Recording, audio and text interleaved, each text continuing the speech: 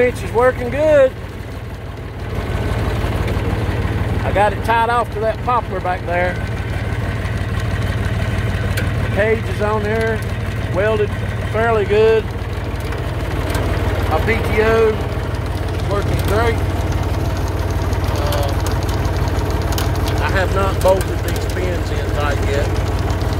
Everything seems to be working really good. I'm tickled. Look forward to, and as you look at that, I'm moving at a snail speed. If I push the brakes, once she gets tight, she'll pick the front of the tractor up.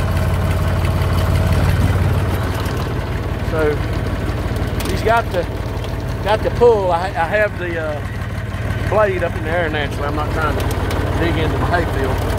Everything seems to be working really good. PTO went on flawless, no problem.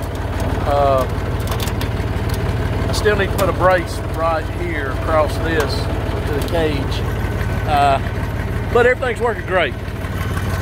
The old Massey 20 here, and that's right, 20. It's doing the job. Like and subscribe.